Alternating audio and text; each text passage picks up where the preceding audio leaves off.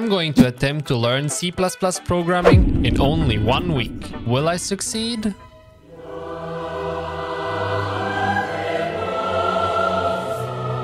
Let's find out, shall we?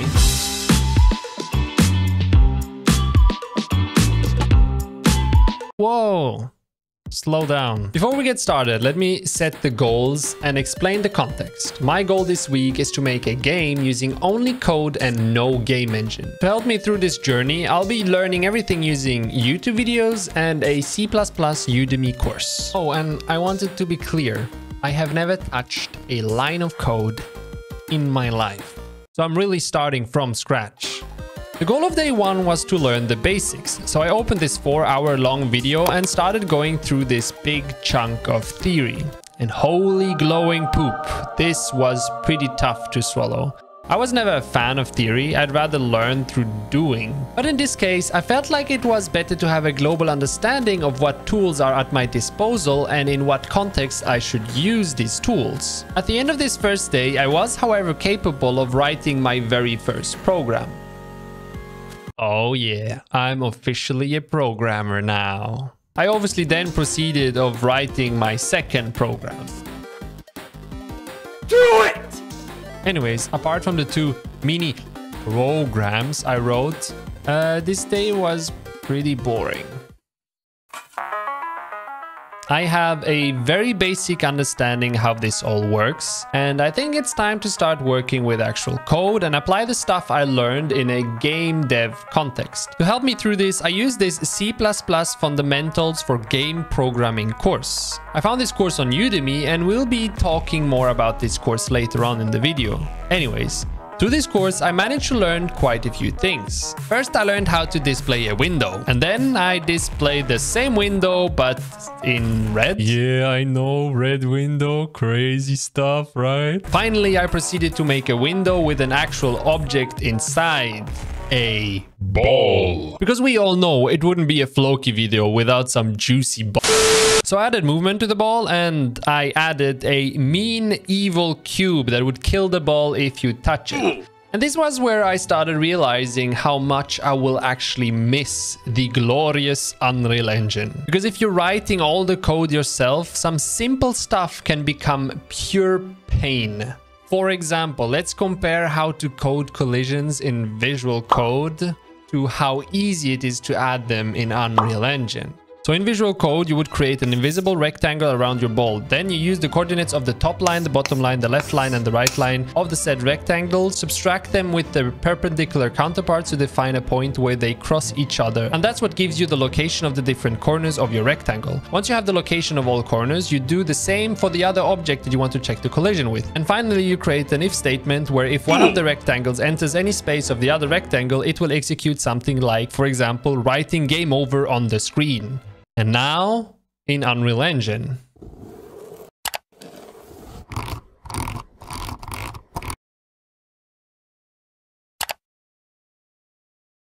Yeah, fair to say, a game engine definitely makes your life way easier. Today was probably one of the biggest steps in my C++ journey. And that's because I actually started to code and dive into some of the math that comes with it. I understood how some things worked that I used all the time in Unreal Engine without ever thinking twice about it. It felt very enlightening.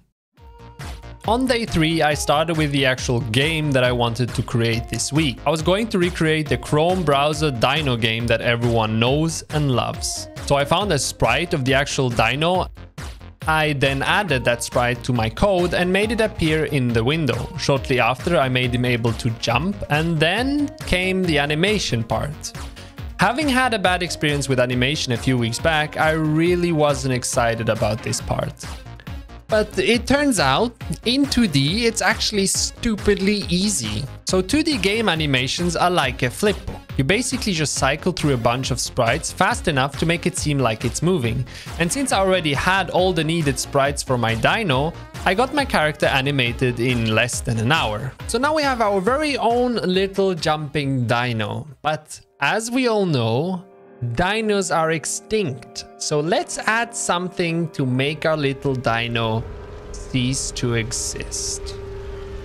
And what better object to make stuff cease to exist than my trusty axe Laiva. And voila! We have a rotating axe that flies towards our dino. However, now we have to create a collision event because otherwise the axe just flies through our Mr. Dino. And I mean, this should be fairly easy since I already did it with my circle and cube game. Yeah, it didn't work. Don't ask me why, I have no idea. It just froze the whole program as soon as I tried to run it with collisions. But you know what? That's going to be a problem for another time because I'm off to bed. Yeah, day 4 was pretty boring from a storytelling perspective because I took the entire day to clean up my code. I did this by simply making my overall code shorter by introducing arrays, for loops, and even made some of my own functions. This on one hand made my code nicer to look at, but it also made it possible for me to tweak my game by simply changing a few lines of codes.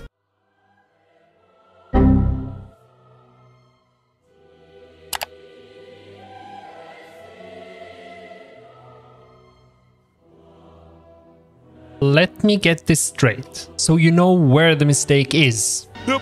You know what the mistake is. Yep. So technically, you could fix the mistake. That makes sense to me. So, fix the mistake. No. Anyways, don't worry, I won't bore you with all the boring details. Day 5 was big. On day 5, the game actually came together. So first, I managed to get my collisions working. Even if I have absolutely no idea what I did to make it work, I changed some random stuff and it just seemed to kind of start working. But I mean, I'll take it. And thanks to the now working collisions, we finally have a game over condition. I also introduced a collectible to the game. I present to you the yellow watermelon. Along with this collectible, I made a point system. For every second you survive, you get 1 point, and if you manage to get the yellow watermelon, you get 10 points. Now, even though the game is coming together nicely, there's still one big problem. I don't have a destroy and respawn system. For now, the items fly by, and even if you don't see them anymore, they're still moving forever to the left. And since I was pretty spoiled from using Unreal Engine, I thought I would simply despawn the axe once it moves out of the screen and spawn in a new axe somewhere up ahead. However, it turns out that making a spawn and despawn system is way more complicated than in a game engine. Although this wasn't that big of a problem because of the one thing I really like about coding. There is always multiple solutions to a problem. So instead of making a spawning and despawning system, I would just simply move the already existing axe to the front of the scene as soon as it reaches the end of the window, kind of teleporting the already existing axe back to the front. I did the same with the yellow watermelon and voila, we have an endlessly looping game. So yeah, the game works, but we still have quite a lot to do. There's still some stuff lacking. For starters, the game doesn't get harder over time. It's just the same axe flying at the same speed towards the same dino, and that's boring. So to spice things up, I made it so that the longer you're alive, the more axes fly towards you and the faster everything gets. I also made it so that the axes get moved back to the front by a random distance to make it less repetitive and more interesting. I also added some sound using our favorite site. And the final spice to the mix, I added another way to dodge the axes. And that is the duck ability. No, not that kind of duck. This kind of duck. Now, I will admit that I was a bit lazy with this one. Instead of making a new collision size for the duck ability, I instead just gave the character a half a second immunity frame when he uses this ability. The game's basically done. The only thing it now needs is a little bit of shininess, because again, it wouldn't be a Floky video without some...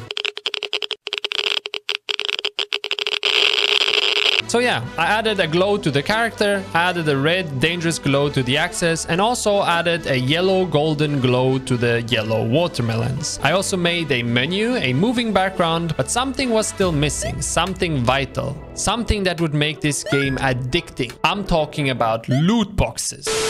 I of course meant to say music. Music was the right answer.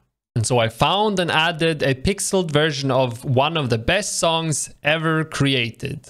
And now we have this addictive masterpiece.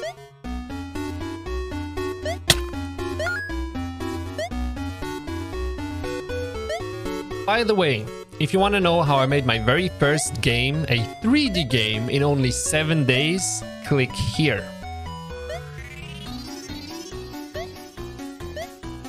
Come on, do it, click.